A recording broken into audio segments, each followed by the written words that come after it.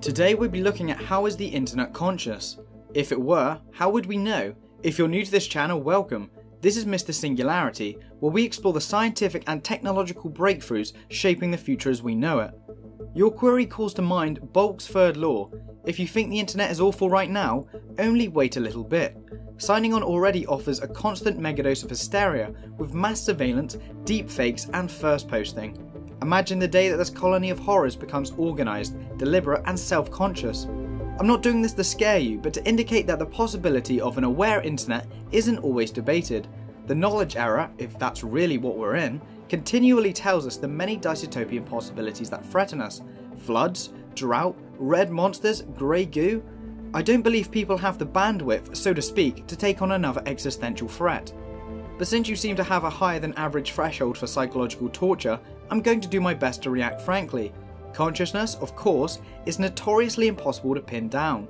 You can't calculate where you'll keep it in your palm. You can observe it in yourself, but not in others. This is not a scientific dilemma, nor is it a new one. Christ appeared to detect the slipperiness of his own mind as he said to his followers, "You can recognize them by their fruits," implying, basically, that the best way to ascertain the condition of the soul of another human is via its visible manifestation, actions. Philosophy and artificial intelligence appear to circumnavigate the dilemma, with most minds in a common way. Alan Turing built his famed criterion for machine intelligence, the Turing exam, on the premise that the mind was a black box. If a machine may persuade us, by its behaviour, that it has no knowledge at the human level, we may conclude that it does. So maybe we could reformulate your question. Should the internet function like an entity with an inner life? Will this manifest the fruits of consciousness? There are definitely occasions that it feels. Google will predict what you're about to type until you completely express it to yourself. Facebook advertisements may indicate that a woman is pregnant before she tells her own family and friends. At some instances, it is convenient to believe that you are in the company of another mind. Though, considering the human propensity to anthropomorphize, we should be cautious about fast assumptions. Some of the most compelling proof for the awareness of the internet can be challenging to interpret, since we ourselves will be the nodes and nerves that make up the brain. For certain social scientists, the several political revolutions that emerged in social networks count as emergent behaviour, a phenomenon that can be traced to any person but belongs to the mechanism as a whole. Two French cognitive psychologists have gone so far as to say that the Egyptian revolt and the Arab Spring are proof of the virtual collective consciousness, defined as private awareness held by a multitude of individuals. I don't believe you're going to find this very persuasive, nor should you. If we talk of awareness, we generally mean something more coherent.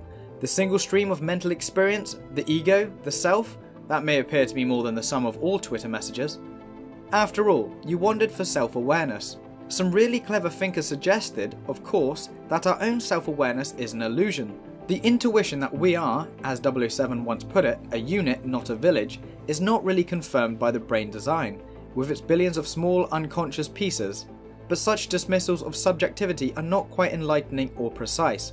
If the united mind is nothing more than an artifact, where does the perception come from, and how can we know if there are any other things? If it occurs, one of the more compelling instances of internet awareness comes from the philosophy of mind that has been built to account for exactly this kind of coherent perception.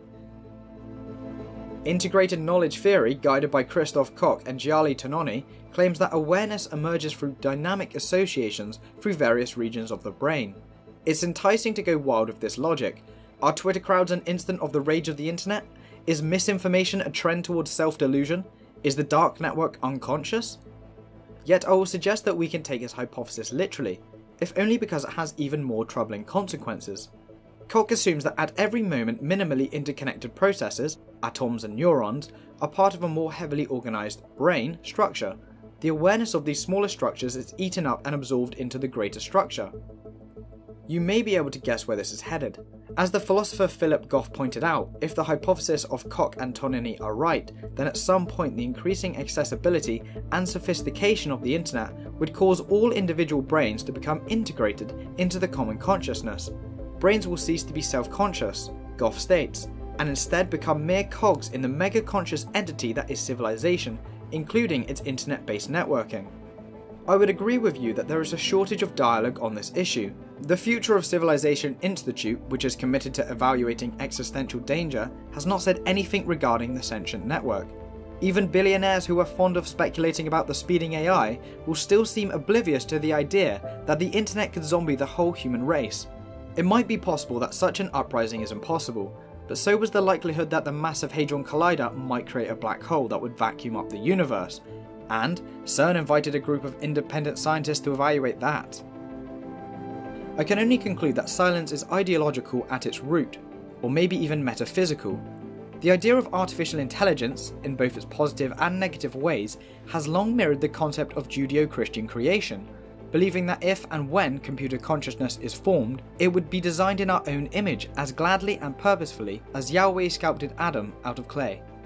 There is a distinctly pagan probability that consciousness could inadvertently arise from our communication networks, as the ancient Athenians unexpectedly arose from the dust. Brave individuals like yourself who have dared to suggest those things have always been mocked as cranks and mocked as heretics. In certain instances, literally, Pierre Teilhard de Chardin, a French Jesuit priest who published about aware networks in the 1940s and 50s, had his dissertation barred from the Vatican. In The Future of Man, Teilhard stated that all computers in the planet will one day be linked to a large global network, an uncanny view of the internet. As human awareness becomes gradually synthesized, he said, it would ultimately converge into an etherized universal consciousness that would enable our minds to join with the Holy Spirit to understand the kingdom of heaven that Christ had promised. Teilhard's prophecy poses a useful question. Why should the convergence of both minds be anything to fear? Almost all large theological movements promote disciplines that are intended to dissolve human consciousness. The selflessness of Christian suicide, the glorified nothing of the Buddhist soul falling into nirvana. We could want to see this coming amalgamation not as the death of our race, but as its greatest spiritual achievement, one that can be automated like so many routine modern jobs. When asked if we realise when the internet becomes informed, Koch answered that the best indication will be when it demonstrates autonomous conduct. It's hard to picture what this would look like, although given that this phase would often entail the deterioration of human awareness, you may be gazing internally at the state of your own psyche. The early phases of this are likely to be slow. You might feel a little confused, your focus diverted in several directions, such that you begin to believe that the theorists are right, that the single self is an illusion. You can sometimes submit to the idea that everyone you meet sounds the same, as if their individual minds, mediated into the common vocabulary of tweets and memes, had merged into a single speech. You find yourself involved in conduct that is not of your own benefit, mechanically pursuing the dictates of exchanging and disseminating personal details, even when you realise that the true winner is not you or your mates, but the mechanism itself. The Great Convergence, and when it arrives, could feel, and I confess I find this most likely, like nothing at all. There will be no earthquake, no divine bell, only the mysterious calm that is known to overwhelm visitors standing in Times Square or heading along the Las Vegas Strip, a concession of overstimulation that is not unlike the numbness that sets in after hours of scrolling and clicking. In those times, the noise is so absolute that it becomes distinct from the quiet. Yet even there, in the middle of the crowd, it is possible to feel sacred isolation, as though you were standing alone in the centre of a great cathedral.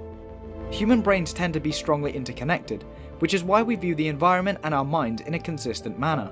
But in his book, The Sensation of Existence Itself, Koch claims that consciousness is a spectrum stretching down the chain of being.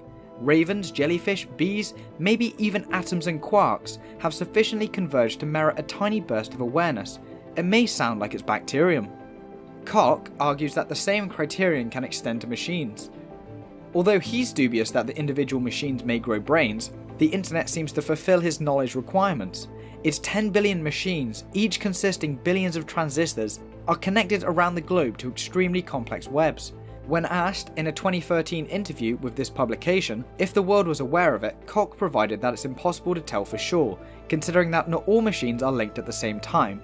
But indeed, according to his hypothesis, it sounds like anything to be the world, or one day. I should emphasize that Koch is not a crackpot, but a chief scientist at the Allen Center for Brain Research and generally known as one of the leading figures in theoretical neuroscience.